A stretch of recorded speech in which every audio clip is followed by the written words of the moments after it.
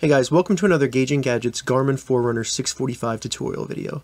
In this video I'm going to show you how to install a third-party watch face just like this from the Garmin Connect IQ store. So there are several third-party watch faces available in the Garmin Connect IQ store and they're all free. This video will show you how to install them and then also set them up using the settings. So let's go ahead and get started. All of this is actually performed on your phone using the Garmin Connect app. So on your phone you want to open up the Garmin Connect app and make sure that it is synced with your Garmin Forerunner 645. Once you've done that, go up into the top left and open up these three little bars to reveal the menu and scroll down until you see Connect IQ Store.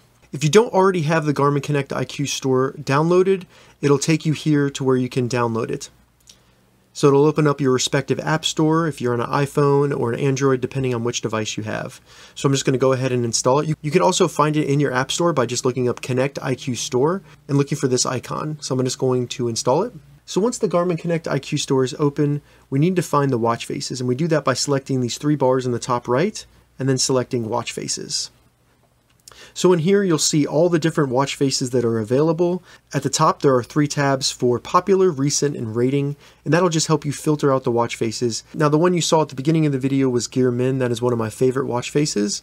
I really like data watch faces, so another one I would recommend is Data Lover. It's really cool, really customizable, and it looks awesome. You can also select into all of these and see more information about them, including pictures, and actually read reviews from people that currently have that watch face. So it's really cool. And once you're ready to actually download and install a watch face, all you need to do is simply select download. You can do this from either inside the watch face once you've selected it, or in your search results. So you can just select download. Depending on your watch face, it might require some permissions, so just select OK.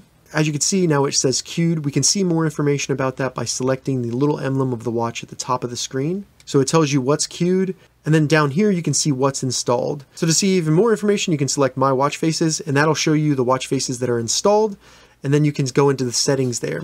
So as you can see, very quickly, when that was installed, it made it the active watch face on my Garmin Forerunner 645. So really there's no changes that you need to do on your watch to actually change that watch face. If you wanted to select a different watch face, say you have multiple installed, all you need to do is hold down the up button, select watch faces, and then in here just scroll up and down and you can see the different watch faces. So I can select that one and make it active by just selecting it using the start or stop button and then selecting apply.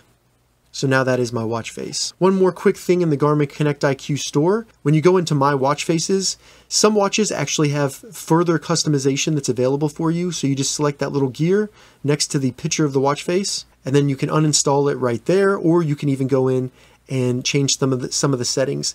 A lot of these are super configurable. Like you can change so many different things about them. It's really cool. I recommend going in here, playing with it, and seeing what's available. But definitely, this is one of the most unique things about Garmin is you have these super configurable watch faces that can show tons of data. So that's how you download and install third-party watch faces from the Garmin Connect IQ store on your Forerunner 645. If you have any questions about this, leave a comment below. I'll get back to you as soon as I can. If you'd like to see more Garmin Forerunner 645 tutorial videos, check the link in the description. If this video helped you, give it a thumbs up, and please consider subscribing to my channel, Gauging Gadgets, more gadget reviews and tech tutorials. Thank you so much for watching.